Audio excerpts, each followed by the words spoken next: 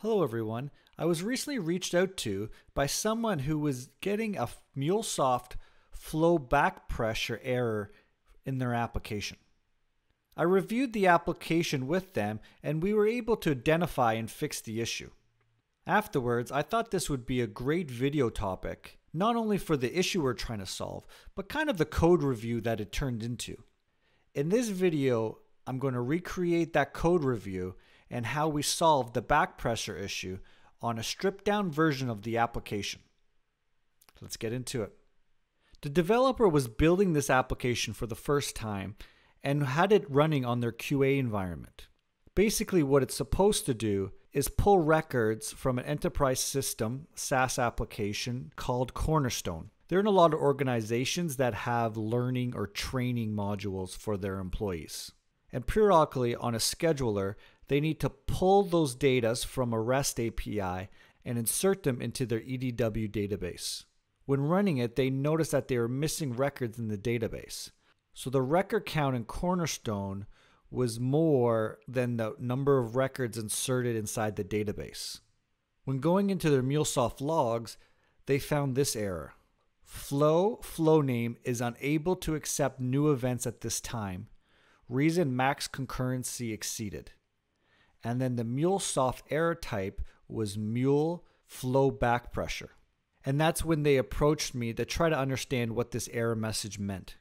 The great thing about this error message, it actually tells you the flow name that it's occurring on.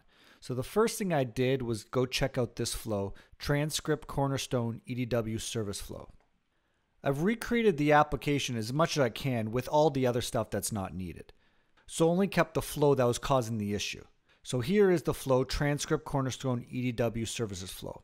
So what I see is it's a scheduler, and then it's pulling up from the object store and last updated time, which is used in a query as the from time, and then the to time is used as, I'm assuming there's a now in there, yes. So a current timestamp. And then this from and to is used to query Cornerstone through an HTTP request. And Cornerstone has a max number of fields that it will reply with. And if your time range selects more than this an amount, it'll send you back at the bottom of the payload another URL that you can go fetch the next set of records. And then once you make that HTTP request, if it has another link, you follow that one for the next set until that link isn't there anymore, and then you know you've reached the end of the record set. So for each single response, that data is taken, transformed, put into a database, and then we do that check to see if there's a link at the bottom of the payload. We call it OData next link, and if it's there, then we run this whole process again recursively, and if not, then we end flow. So my first question was, well, how many times do you usually have to call Cornerstone to get all the records? And the answer they told me was it depends on how wide our time frame is. On our scheduler, it is set up to be every 6 hours. So that means 4 times a day. It's actually not running in central time. When you're using a cron expression, it's always UTC time in the MuleSoft scheduler. So this is just ignored.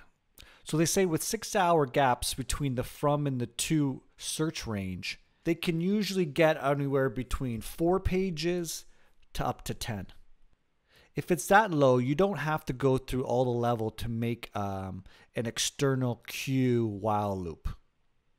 You can just use flow references. But the developer said that initially they'll have to do a data migration to bring back years worth of data, as well as if there's ever an issue, sometimes in the past they've had to load in a whole month's worth. So in that case, they said that the loops may be like 1,000. So in that case, yes, I do recommend switching to an external queue.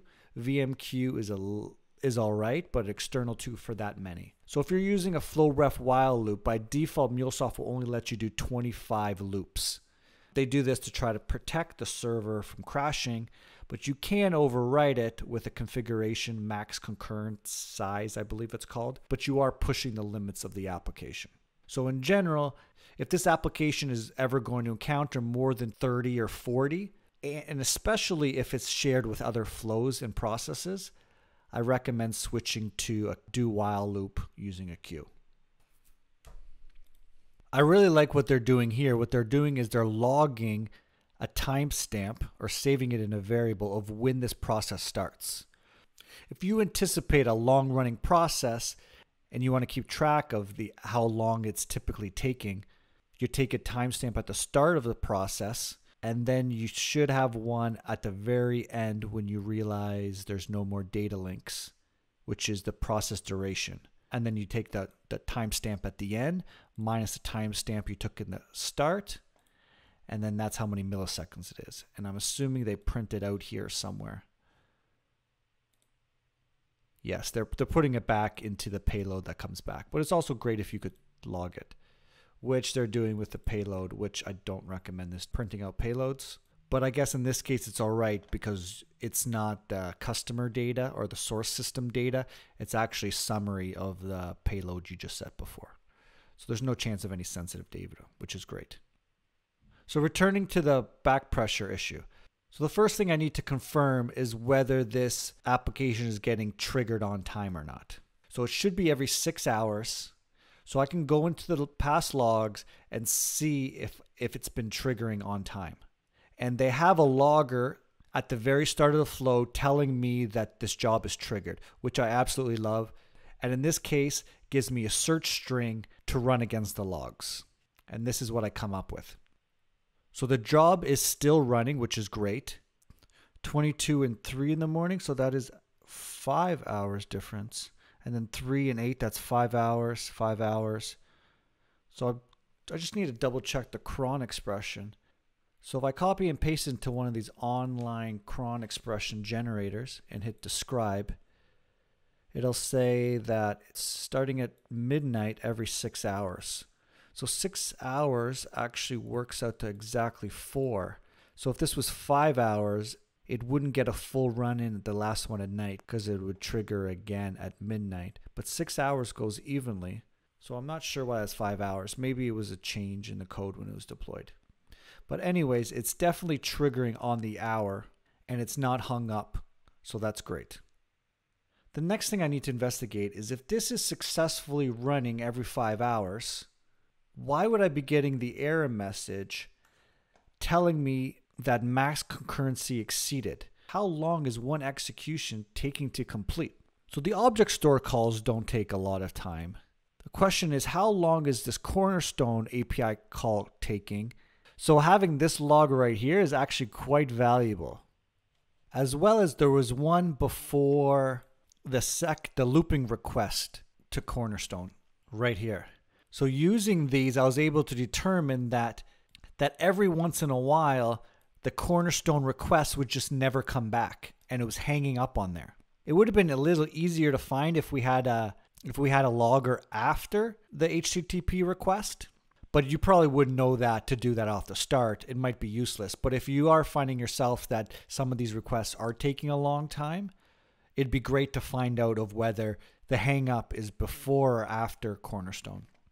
So now we know that Cornerstone is the issue, that sometimes it just doesn't respond. So the question is, well, why would that create back pressure? And it wasn't until I started snooping around that when I clicked on this flow, I noticed that it was set to max concurrency 1. And this is where it all started to make sense.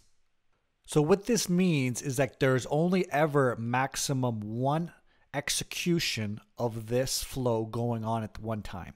Or you can think of it as only a max of 1 thread is able to process requests through this flow. So to explain what was happening is the schedule would kick off at midnight. It would run through here. It would get to the first call to Cornerstone, and the Cornerstone wouldn't reply. So it would just be holding until 6 hours would go by.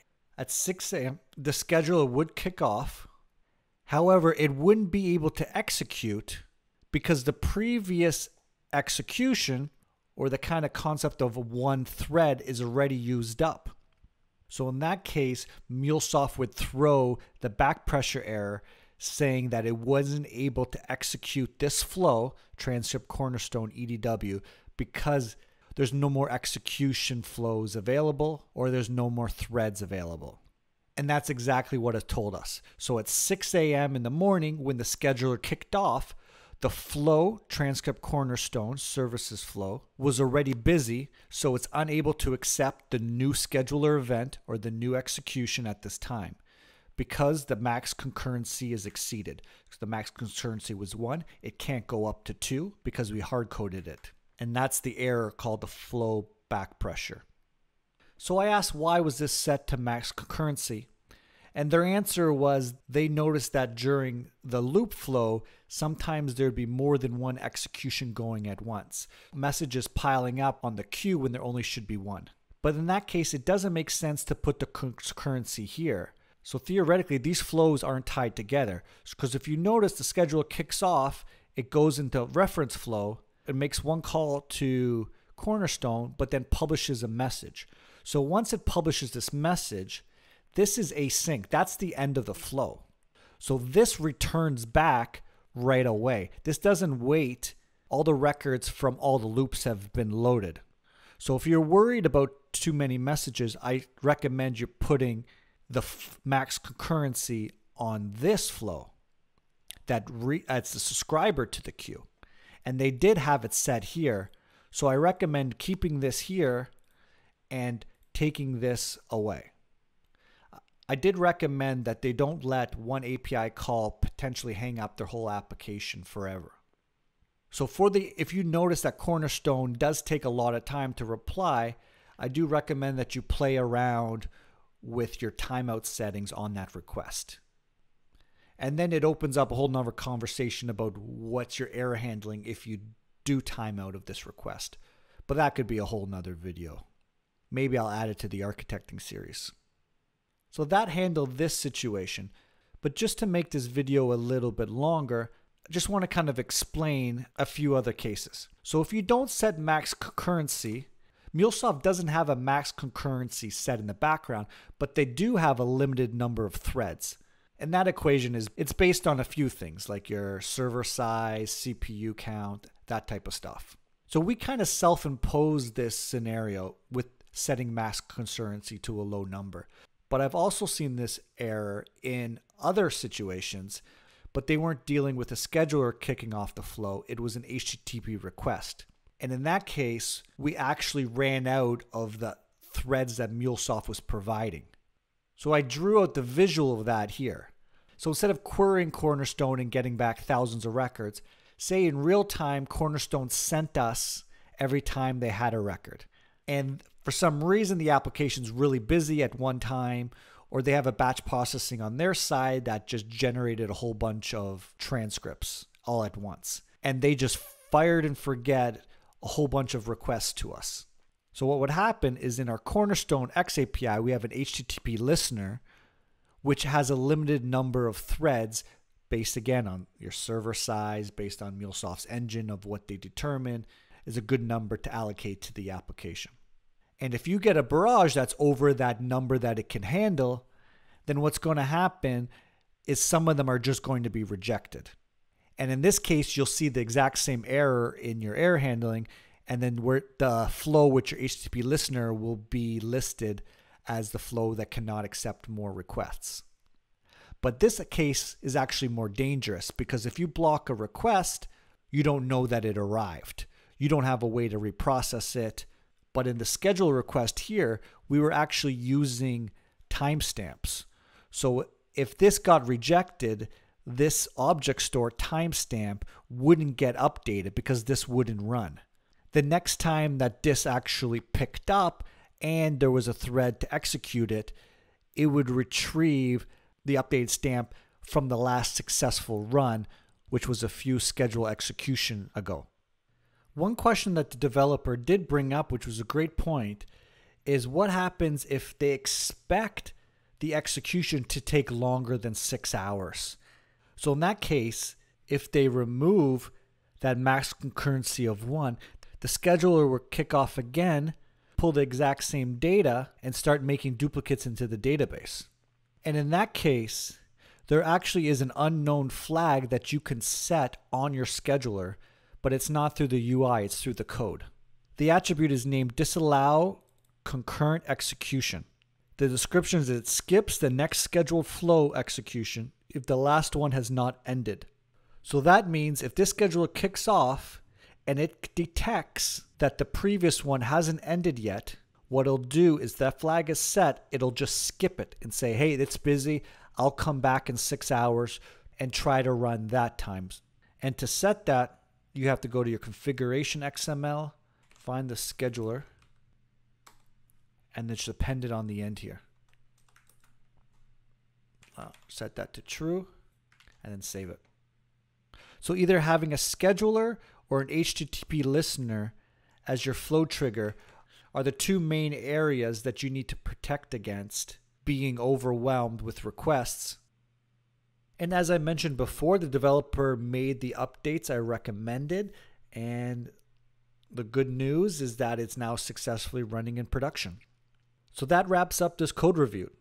Let me know in the comment section below if you enjoyed this type of video. It's a little bit more practical because these are actually real world use cases and real world code. So let me know if it was valuable.